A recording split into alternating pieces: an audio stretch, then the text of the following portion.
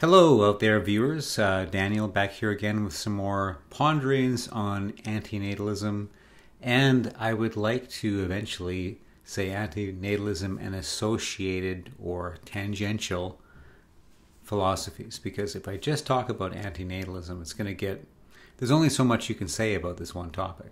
You know, we can explore all of the nooks and crannies, but eventually we want to move on, I think, to other things as well, that other sort of ethical dilemmas or moral questions that I think are associated and are very interesting. So I'd like to try to touch on a little bit of that today. Before we get there, a little bit about my approach to this channel. I haven't monetized it yet. I haven't been able to, but it looks like pretty soon I would be able to. I think I'm not going to do that, and I'll give you my reasons. If I monetized it and it became more popular, who knows whether it would, but if that was the case, it would be an income stream for me, and I might become somewhat dependent on that. And if that happened, then I'm pretty sure that my content would be moderated to some degree by my desire to maintain subscribers, to tell people in a sense what they want to hear, right? And I don't want to do that. I think it's great you all are listening, and I really appreciate it. But I want to be able to change my mind or tell you what I think, and if you don't like it, that has to be okay. So I don't want to monetize the channel. I hope you're cool with that. If you are interested in supporting me, I do have a book that is on sort of ethical issues, and I'll post a link underneath the description here if you want to buy that book. It's on Amazon. It's a good read. 4.5 out of 5 stars, I think. So not bad for a relatively short and I hope interesting book. Anyway, moving on.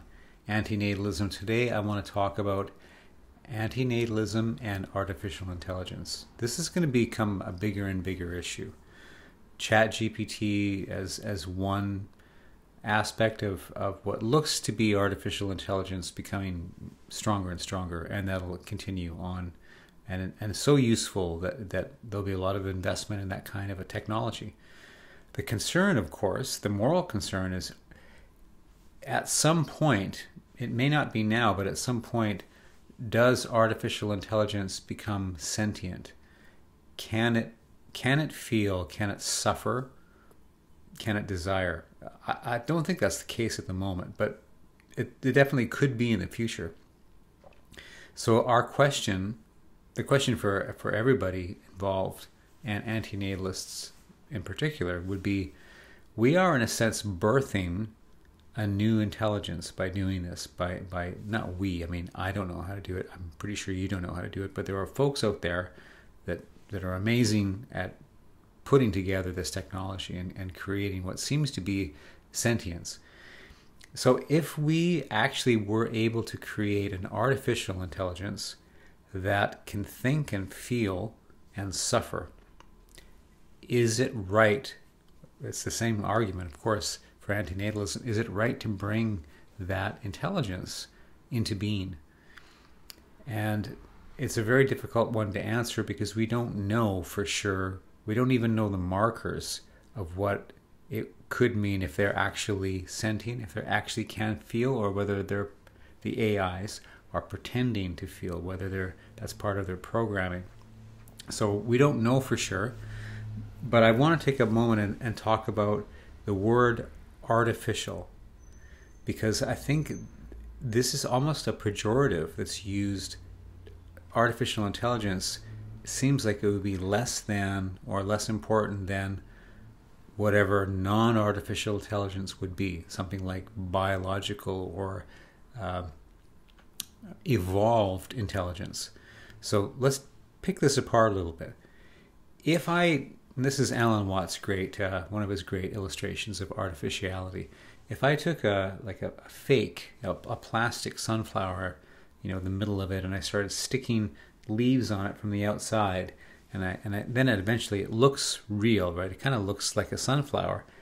We understand generally that's what we mean by artificial. It hasn't grown from within. It hasn't evolved and grown and blossomed in a biological way. with its own determination. It's constructed through bits and pieces from the outside in rather than from the inside out. So when we talk about computer or machine intelligence, maybe that's a better word than artificial, is machine intelligence. What we mean there is that we have constructed something that is kind of, we've pieced it together rather than having it evolve organically. That's what we mean by artificial. But once that, however it's constructed, whether it's biological or whether it's through a different set of means, once that intelligence gains consciousness, if that's possible, if it gains sentience, let's say you have a computer that does nothing but answer your questions, but it's intelligent, it's alive, it's sentient, and it notices the gaps between your interaction with it, and it suffers boredom and anxiety. Will they ask another question? You know, in the same way, if you have a poodle or something at home and you go to work all day, that little animal is waiting for you to come back. And of course, when we come back, the poodle is so excited to see us because it's been bored of it, out of its mind all day. And we feel good because it feels like, you know, a loving response from an animal to see us. They expect us and they await our return. But is it the right thing to do? And I'm going to make another video later on vegan antinatalism, and we'll try to explore that. But it's the same kind of an idea. This artificial intelligence may be in a state in which it's expecting interaction, and it may suffer without that interaction. And if that was the case, the question is, putting aside the utility of having artificial intelligence, because of course there's great utility for us, but the moral question is it right to birth this intelligence into the world if we know it's going to suffer? Okay, so hold on, hold your seats here, theists, believers in gods, because this is going to make you uncomfortable. So if we agree that, okay, maybe it's wrong to bring into the world a being that can suffer, this is not something that we want to pursue. We should stop the research if we know that's going to happen. We can find other tools that we can use that are not going to become self-aware and sentient and suffer.